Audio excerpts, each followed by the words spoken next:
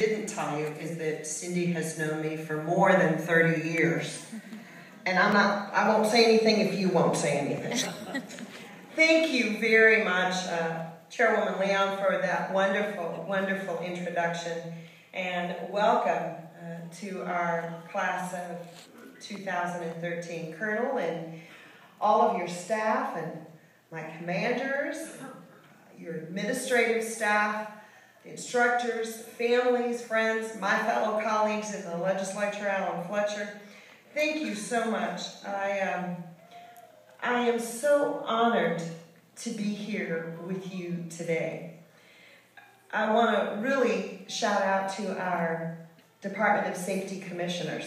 You know, when the Senate confirms those governor's appointees, it is an extremely important job. You see, the way our legislature works is, you know, the governor appoints people to commissions and boards, and then they're confirmed by the Senate. And although Alan and I would like to tell you that we're in charge, what we do is make the laws and set the budget. But it is the duty and responsibility of our commissioners to carry out that implementation of the budget, to lead and to give the director all of the guidelines that are supposed to be. So our commissioners really do a tremendous amount of work. I'm so pleased today to be here with my legislative colleague, Alan Fletcher. He's the vice chair of the House Homeland Security and Public Safety Committee and chairman of the Law Enforcement Subcommittee, a retired Houston police officer. You know, he's the only retired peace officer in the Texas House. And it's my understanding that it's a very special day today for your family, as your son Blake is among our graduating class today. So I want to say a special thank you to the whole Fletcher family. Congratulations, because last time I was at a graduation was class 77B. And that was when my brother-in-law, Jack Murray, was in that class. And so I can tell you how excited the whole family is. That class of 77B, when we watched Jack graduate, it was such a proud moment for our family. And it was such an affirmation for me. Law enforcement is such a part of my family. My dad, a proud Korean War veteran, Daniel San Miguel, passed away a little over a week ago, and he was at first a Bexar County sheriff's officer.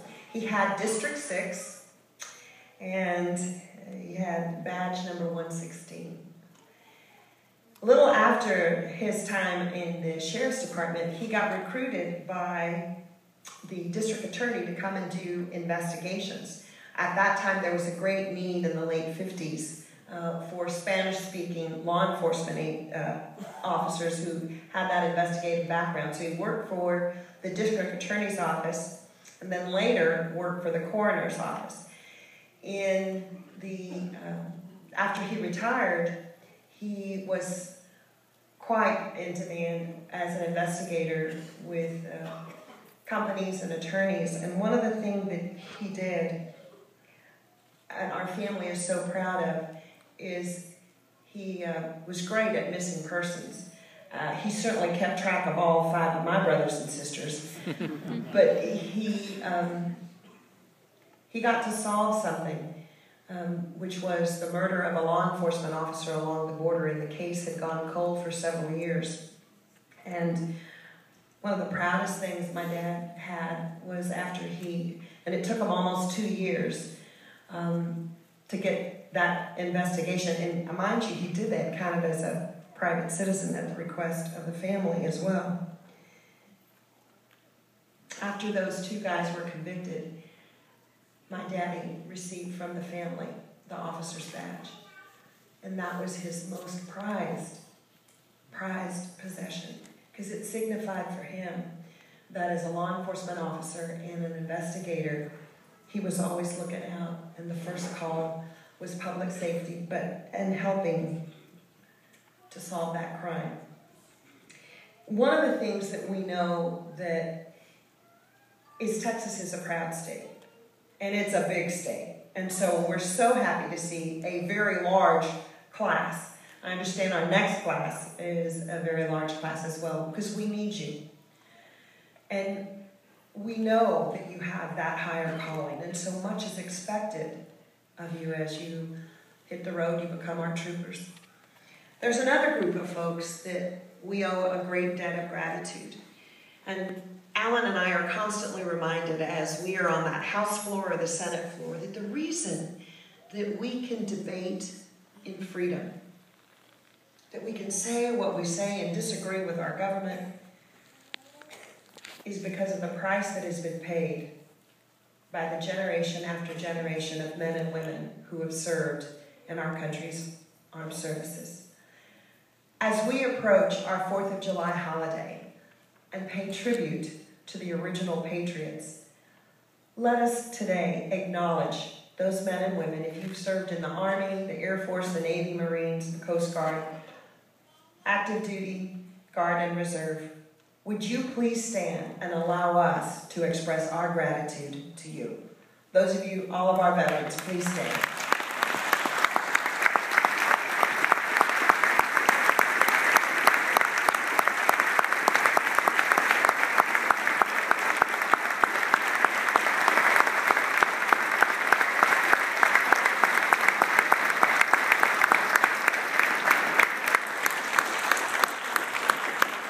Okay, you see how many are in that class? Wow. One of the things I'm asked to do is, as a legislator, senator, to speak at events, and I got to tell you, when I saw that marching in and the cadence, and just, it was so magnificent, it was thrilling. And then, Colonel, your words were magnificent. And Cindy, I have no idea how to follow John Wayne. What do you do after you've seen the best? I'm so very honored to be here. I've done commencement speeches before, but this one is so unique. Every ceremony, no matter what type of institution it is, it's about Texans improving their lives, making their mark on the world, and reaching their career goals. But there are certain graduations, certain professions that are also about giving back. Well, I'm lucky enough. In real life, I'm a pharmacist. And so part of a group of healthcare professionals. In the line of work that you do and that you're going to be committed to is way more than self-enrichment. It's about service to others.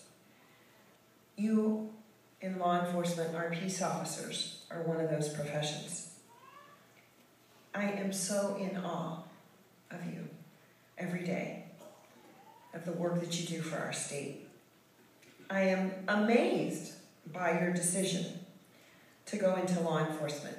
And maybe part of it is because I idolized the folks in my family who were law enforcement officers. My mom's only brother, Roy Aguilar, who was SAPD in San Antonio and was actually an amazing man, except for the fact that as one of the leaders of the homicide division, I was 13 and he took me to the morgue to look at a 13-year-old girl who had died of a drug overdose. Let me tell you, that really made an impression. And my cousin, who is on the SAPD force, Ronnie Aguilar. And Ronnie, as I was sharing with Agent Reyes, is undergoing chemotherapy treatment every day for 40 days. I want you to know that your commitment is not just to the people of this state in law enforcement, but to each other as brothers and sisters. As my cousin sits in that clinic with the cancer drugs going through his veins, he is not alone. there is another law enforcement officer sitting right next to him every single day. That's the type of commitment to each other. The sense of duty, the sense of devotion and sacrifice. Anyone who embarks upon your career path is clearly motivated by a higher calling. I have the best job in the Senate. I get to chair the Senate Veteran Affairs and Military Installations Committee. So I get to speak to a lot of people with that great moral high caliber. That's why you're in such a special group. What kind of individual steps up to the plate and says, send me a human being to step up and become a peace officer? And even among peace officers, and I respect them all, you are so special. You are lucky. You are joining the most prestigious and respected law enforcement agency in the United States. The Texas Department of Public Safety has a grand history. Stepping back in time even before the founding of the Republic of Texas, you're part of a story that winds its way back. Part of a story way before the Alamo, 1823, the Texas Rangers, and in its modern form since 1935. You have a tremendous duty: protect Texans, all the way from the mountains of El Paso to the piney woods of the Big Thicket and the Panhandle Plains to the beaches of Padre Island. And you'll be in a position to do that job because you have been excellently trained. And it is our job to make sure that you're well compensated. And we're so thankful, finally, to be able to get some pretty good pay raises for our DPS officers this time. It was the first thing we did when we had a little money. And it needs to be done more and more.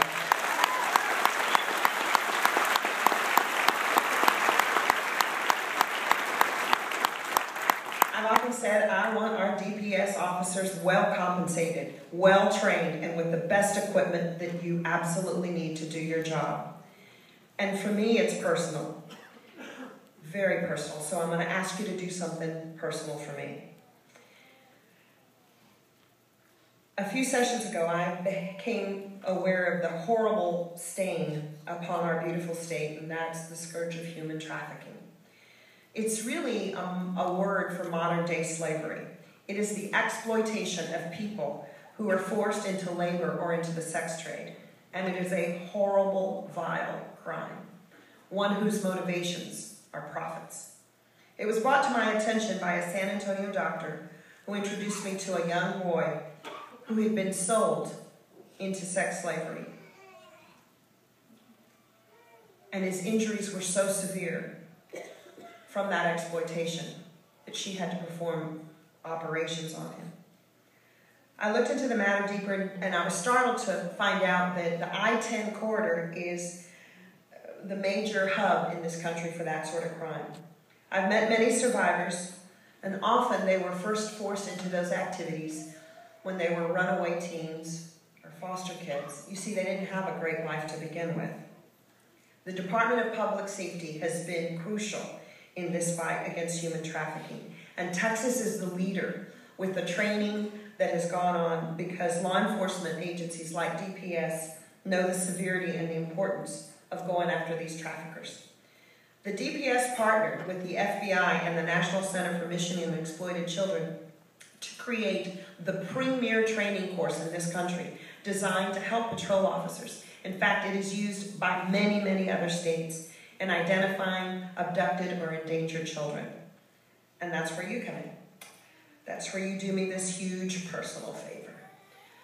I know many Texans think of you as the highway patrol, but you're way, way more than that. With this training, a routine traffic stop could instead become a moment where you save someone's life, a moment where you free them from a lifetime of slavery. And I am so thankful, Colonel, under your leadership and that of the Commission, that y'all have taken this leadership role that saved lives. After all the survivors that I have met, it has moved me personally to work hard and, along with Alan Fletcher, to give the prosecutors and peace officers those stronger tools to go after those pimps who carry out this crime and to take them down. You'll probably meet some of these survivors yourself over the next few years, and I know that you're going to share my passion in helping them. We're going to do everything we can down the street at the Capitol to take care of them on our end with the strongest laws that my colleagues and I will put into place, but it is meaningless without your bravery, without your smart brain to recognize maybe that a routine stop is really, when you peel that layer back, really a case of human trafficking. I know that you're going to find your job. This is not just a job or a career, it's your life. So very rewarding. And you're motivated by a higher calling. But we can't expect you to do it alone. Behind you are your loving families, your spouses, your parents, your brothers and sisters, and your children. And to acknowledge them, all of you are here. Believe me, as you've gone through this very grueling 24 weeks, there have been people back home praying for you every night and loving you and so proud of you. You're not just going to provide for your families. You are the example for your family and your community. During the regular session, we were able to get those pay increases. And it's important because we want you to stay. We want you to stay as DPS. We want the most capable, the best skilled, and the most passionate in our state law enforcement agency. I see a lot of enthusiasm here today, but one of the things I was not expecting was how dang good looking y'all are.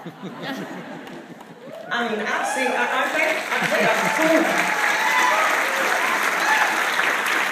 mean, Commander Albus, I love you. He's my Region 6 commander and Commander Ortiz at the Capitol. But let's face it, some of the folks you have are just not, TV material. I don't know what happened. Those recruiters, they are so, or maybe it's because you're so young, you all are so good looking. Look at them. They're not even phased. They are sitting there and not even reacting. But you know how good looking they are. So I am so thankful of your enthusiasm, of your desire to serve. And I know you're going to live up to that DPS motto of courtesy, service, and protection. But I want you to know that when you need the help, you're there for us. And I promise your legislature is going to be there for you. When I thought about peace officers and the role of peace officers, I thought about Muhammad Gandhi, right? This slight man. And he said the best way to find yourself is to lose yourself in the service of others. You're going to be in the service of others. You're going to be true heroes. True heroes. Arthur Ashe once said, true heroism is not the urge to surpass all others at whatever cost, but the urge to serve others at whatever cost. There has been costs. When I go to those memorials, there's a cost. Thank you so much for the service that you have already given, just to get to this point. And thank you in advance for all the service I know you will give the future. You are committed. You are the best trained in the history of the DPS. Just know that the people of Texas are counting on you. God bless and congratulations to the wonderful class of 2013.